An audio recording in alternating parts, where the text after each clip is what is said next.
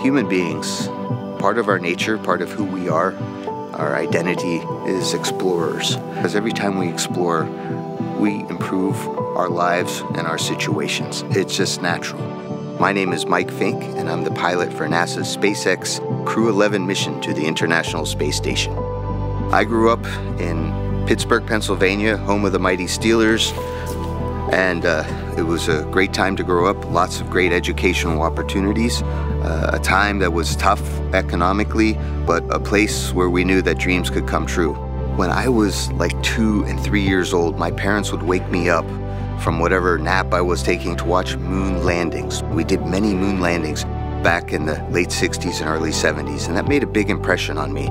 So I knew that back then, even when I was like 3, that I wanted to be an astronaut. I wanted to go walk on the moon. I wanted to go explore space.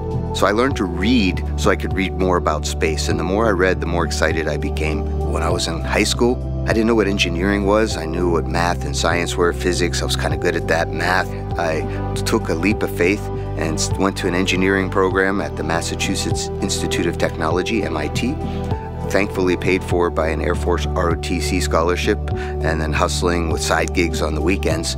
And I got to study airplanes and rockets, 2 of my favorite things. So I was able to graduate from MIT with 2 degrees, and then the summer after graduation, I had a really wonderful opportunity to study in Soviet Union. Fortunately, I'd studied Russian language, so I knew enough Russian to go with some colleagues, and we spent the summer at Moscow Aviation Institute studying cosmonautics. And then I spent the next year at Stanford University getting a master's in aeronautics and astronautics.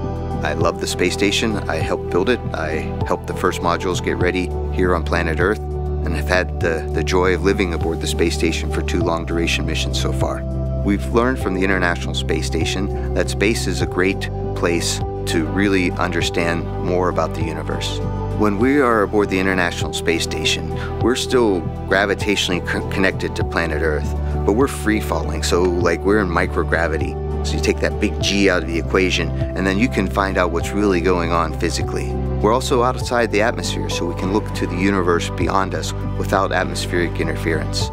When I'm on a spacewalk, I can look out to the whole universe, and I can see how small our planet is and how big and wonderful the rest of the universe is. And it's calling to us. We need to explore and go see the whole universe that's out there. Space exploration is something that really speaks to me as a person, right? We all kind of have our passions. And for me, since I was like 2 or 3 years old, I wanted to go to space, explore space, and I've had a chance to do that. Half my life I've been an astronaut.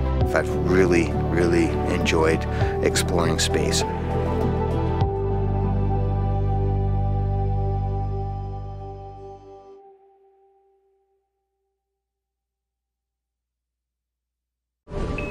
Subscribe for more space.